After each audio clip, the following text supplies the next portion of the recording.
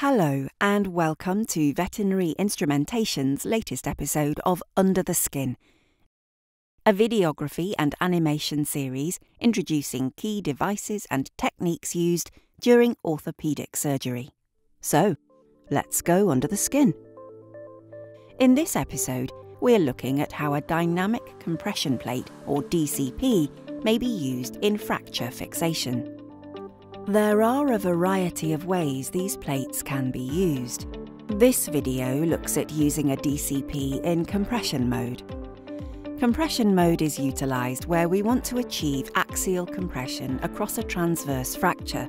In other words, where we want to squeeze the fracture fragments together in line with the long axis of the bone to achieve primary bone healing. The function of the DCP is based on the unique sloping oval design of the plate holes. Specific equipment is required for using a DCP in this way, and all equipment must be appropriate for the size of implants being used. A pilot drill, a load-neutral drill guide or a universal drill guide, a depth gauge, bending levers, a screwdriver, a tap device if using non-self-tapping screws. Other videos in this series have described the use of the drill guides, the depth gauge and the bending levers. All soft tissue and periosteum must be removed from the bone's surface prior to placement of the plate, and the DCP must be pre-contoured to match the contours of the bone.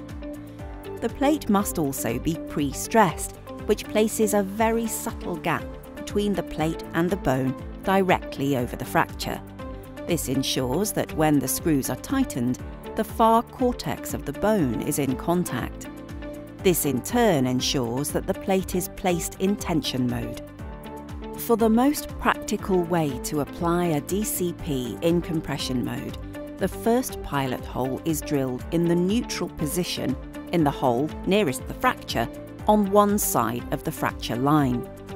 The depth of the hole is measured using the depth gauge. A screw of the appropriate length is inserted into the hole and tightened. This video shows self-tapping screws being used, so the pilot hole is not pre-tapped. The plate is now secured to one end of the bone. The pilot hole for the second screw is drilled in the loaded position in the hole nearest the fracture on the opposite side from the first screw. As this screw is tightened, the screw head slides down the slope of the oval plate hole, travelling towards the centre of the plate. Because the screw thread is engaging the bone as the screw head moves, it causes the bone to move towards the centre of the plate and towards the other bone fragment. Assuming the bone fragments were in contact, this creates axial compression across the fracture. A further compression screw may be applied on both sides of the fracture if necessary, but it is very unusual to need more than 2 compression movements. The first screw should be loosened half a turn as the subsequent compression screw on the same side of the bone is tightened to allow the bone to move. This screw must then be retightened once the compression screw is in place.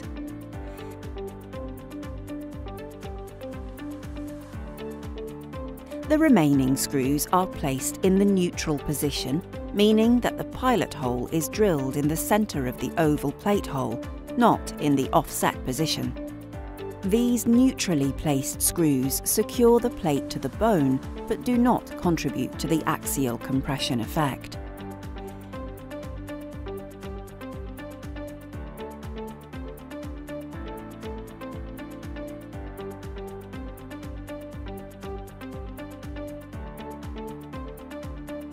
For further information on the VI range of instruments and implants for internal fixation, please visit our website or contact our specialist technical support team. Join our online community by following our social media pages, keeping up to date with the latest releases of training and education material, as well as company updates.